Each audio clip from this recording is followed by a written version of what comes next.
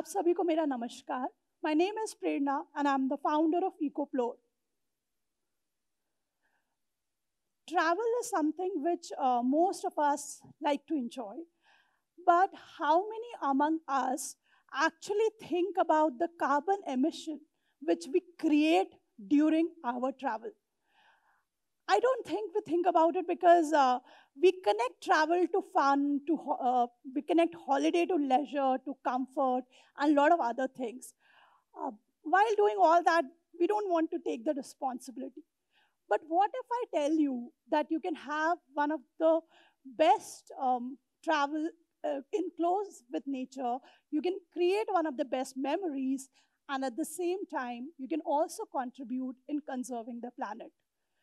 Do you know about this fact that tourism adds to almost 8% of the total carbon emission in the entire world? And that's huge. So to address it, we started Ecoplore. Ecoplore is an aggregator of sustainable hotels. We aggregate and promote hotels which are made up of local architecture like mud, wood, bamboo, stone, or any other local material.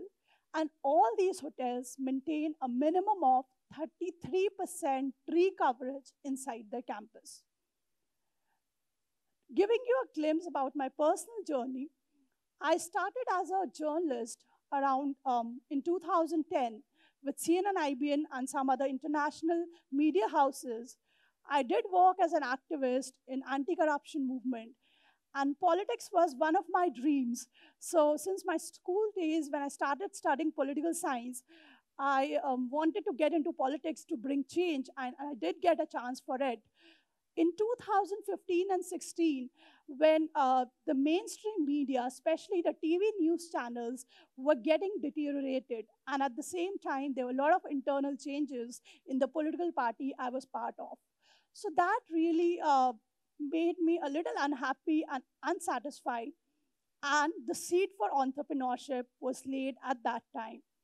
So as most of us believe, and it is commonly believed that you create something in a creative environment. So it was a trip to Malaysia, which we went for after 4 years of our marriage, so you can call it a honeymoon trip. And it took me almost 1 month just to find 5 sustainable eco hotels in Malaysia. Since it was a new country for me, it took me so much time. But when I actually stayed in those accommodations, the experience was mind-blowing. The picture which you see on the left-hand side, it is of a tubotel where they had created the hotel in a concrete pipe, and you jump in and there was a bed over there, and the moment you jump out, there was a sea in front of you. So the experience was totally mesmerizing. The second picture which you see is of a insect. So this insect looks like tree branch or a bark, and this Borneo island in Malaysia, it had some amazing, beautiful insects. So that was the first time when these crawling insects looked beautiful to me, and it was here that I decided then when I come back to India, I will try to create something where I can promote the sustainable hotels. So this I talked about in general about promoting sustainability and about promoting eco-friendly hotels. But how is my own travel sustainable? So I'll share a very interesting story. Last year, while doing a research, I came to know that the carbon emission in flight travel is the highest in the world.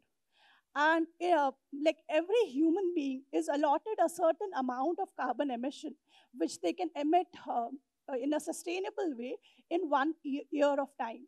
So if you take a flight from India to US, that carbon emission is equivalent to the carbon emission which you're supposed to emit in 1 year, including everything you consume. So just imagine how much carbon emission we are creating due to the flights which we are taking, whether it is domestic or international. So I pledged to myself that I will not take any flights until unless it is a medical emergency. And it's so funny that me and my husband, we hardly travel together because I love exploring on ground while he likes watching videos and exploring the world on laptops and mobile phones. We only travel to our in-laws' place together. And that too, since last year, I take a train and he takes the flight.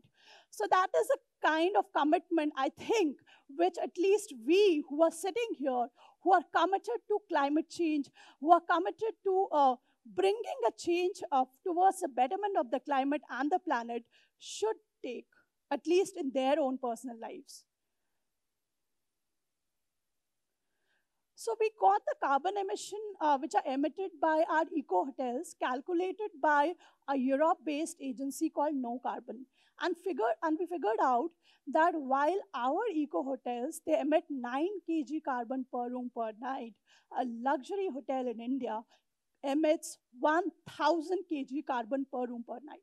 So the difference between the carbon emission between a luxury hotel, a mainstream hotel, or an average concrete hotel and an eco hotel is not this much, but it's actually this much.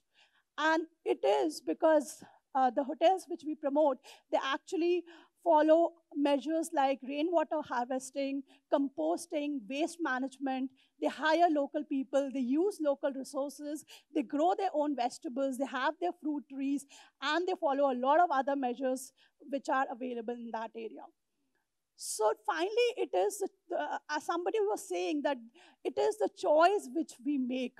So the choice is upon us as a consumer, that what we choose, whether we choose something which is actually contributing to the depreciation of the planet or which is doing the otherwise. These are some pictures of the places which I visited while doing my research for Ecoplore. It is one of our stays located in Jim Corbett. Here, the owner of this hotel, he bought a hill and he gave it back to nature. So this is the only place in India where a tigress chose to give birth to her cubs around 3 years back, because a tigress chooses only that place which is highly secure. So that is the level of forest conservation, wildlife conservation, nature conservation, to which there are so many individuals across the country who are working in different parts of the country. This is a place located in Shanti Niketan in West Bengal. And everything here, from the almirah to the linen to the toiletries to their dining table to the foods they source, is from their own locality, is from the villages which are located nearby.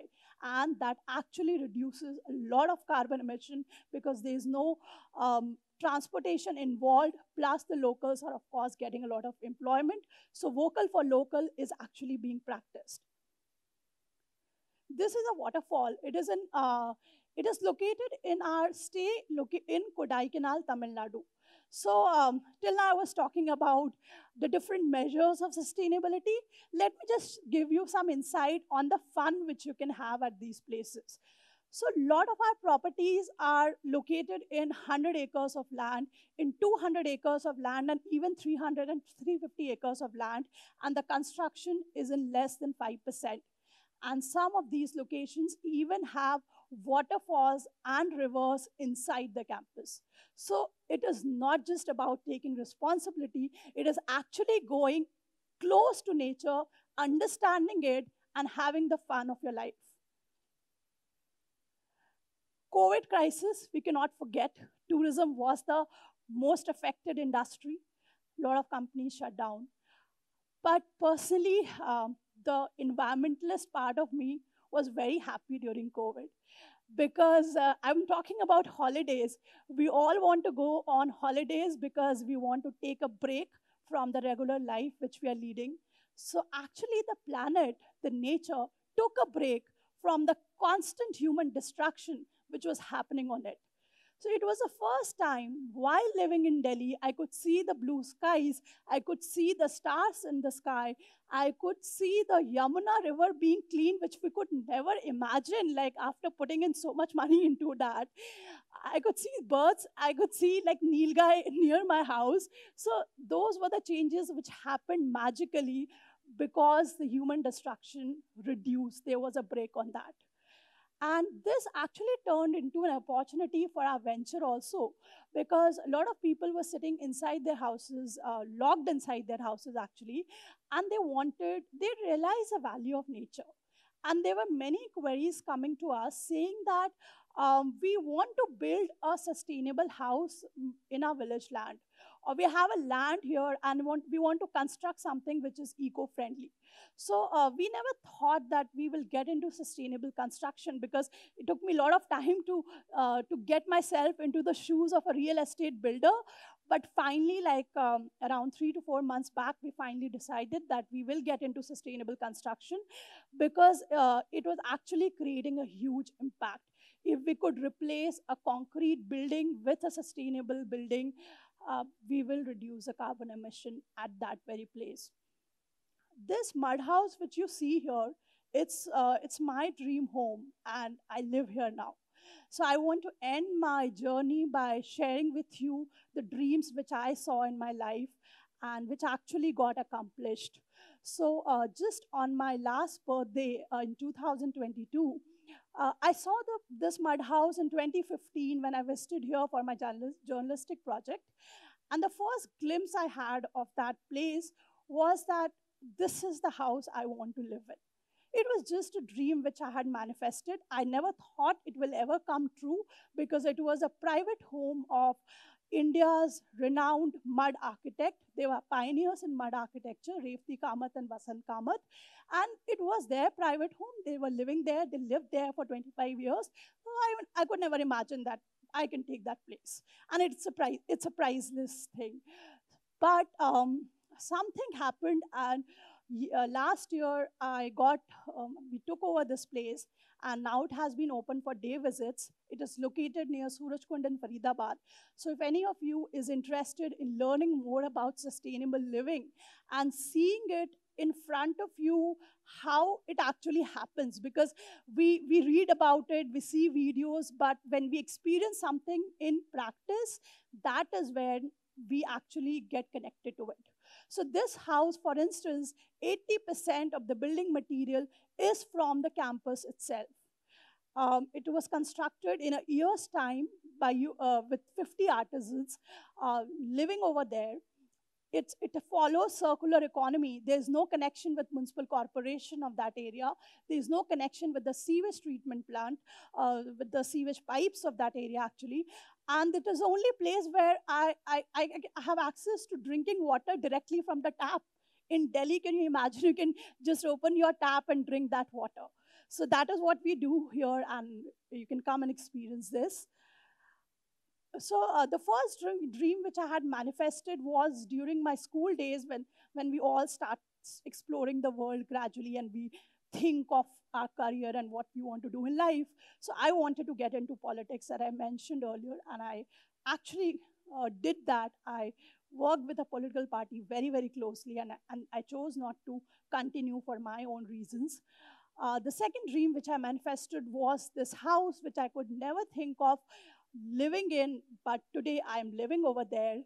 And finally, the next dream which I have for myself is to, as it was told in the introduction, that my next dream is to buy a minimum of 100 acres of land and give it back to nature, rewild it, make it a dense forest. And I can see that happening very, very soon. So we don't need to plan for things, I believe. We just need to see dreams, see big dreams, and see it with pure intention and a pure heart. So I want to just end with one question from everybody, that after listening to this talk, how many of you, before planning your next holiday, because holidays are very common now, we all go for holidays almost every month, while planning your next holiday, you will be a little mindful about the carbon emission or the ways or the choices of travel which you will be making. If you decide to be mindful, I want you to switch on your mobile torches and raise your hand if you believe in that. If not, it's completely fine. Thank you so much.